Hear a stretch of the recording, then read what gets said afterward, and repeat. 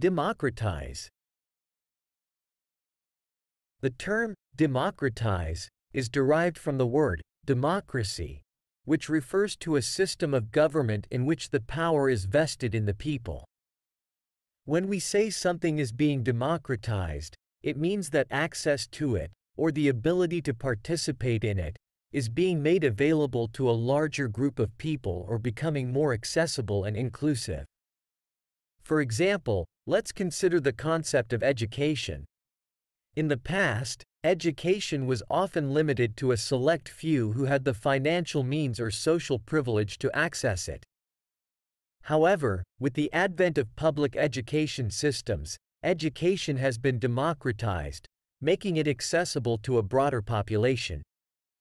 Now, people from different social and economic backgrounds have the opportunity to receive an education. Another example is the democratization of information through the Internet.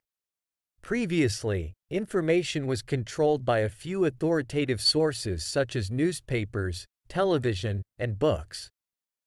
However, with the rise of the Internet and social media, information has become more readily available to the masses. People can access news, research, and knowledge from various sources, allowing them to make informed decisions and participate in discussions. The democratization of technology is another significant example. In the past, only a limited number of people had access to advanced technologies like computers and smartphones. However, as technology has advanced and become more affordable, it has become accessible to a wider range of people.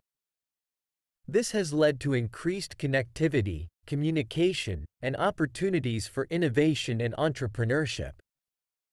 Overall, the concept of democratization is about breaking down barriers and making resources, opportunities, and participation available to a larger group of people.